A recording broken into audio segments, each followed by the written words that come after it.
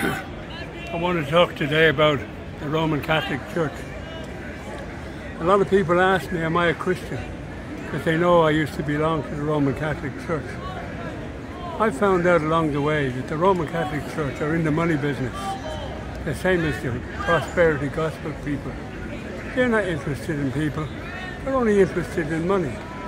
And they're liars when they say they want to be Christians, because they're not Christians. They haven't got a clue when it comes to Christianity. Jesus Christ died for our sins, also for everything that was wrong with us. He wanted to put it right. And we agree with that. We agree with that. And we're prepared to submit to him and go with him.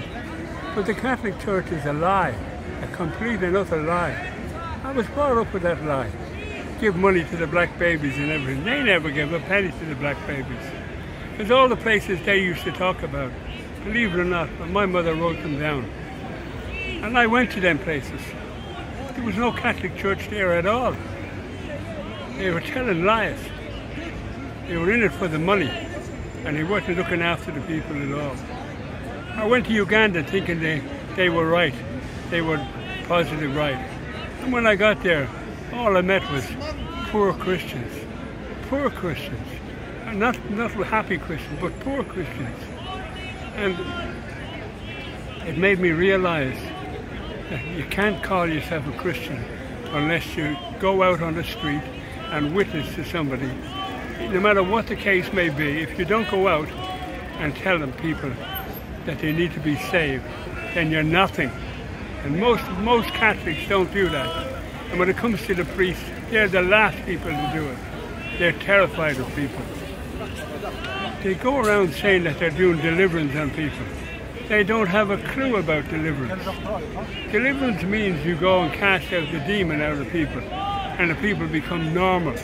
You with me? And then they give their lives to Jesus, and they become holy people. Can't say that about the Catholics.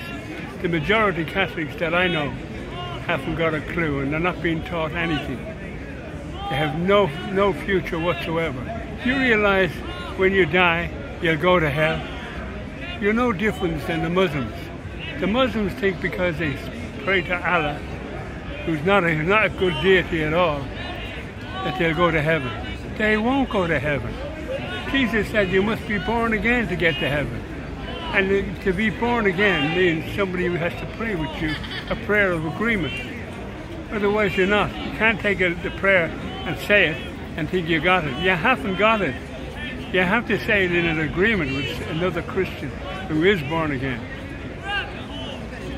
The reason I'm saying these things, I was in Leicester Square last night till about 12 o'clock, and I met some poor people, hurting people, and they were Muslims, believe it or not. They were crying about this young girl that was killed, and they'd done nothing about it.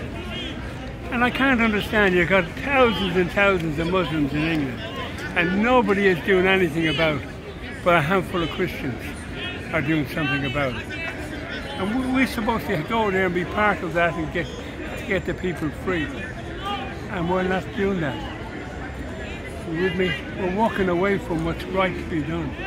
We should be over there doing something about it in Iran and taking these people down and putting them under the hammer and putting them under the law. You with me? And taking them out of leadership, because they're not fit to lead when they kill a 16-year-old girl with a hijab, not covering her hair. That is just diabolical and terrible.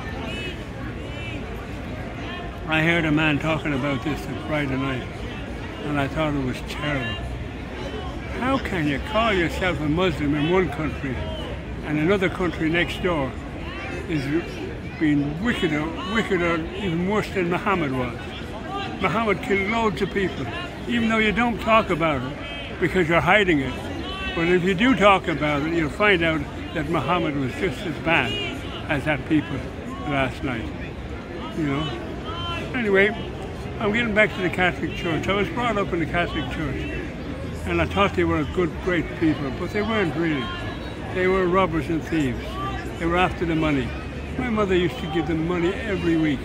My mother would starve us so that they could have money. That's what my mother was like. But I found out along the way they were wrong, and they were doing things wrong.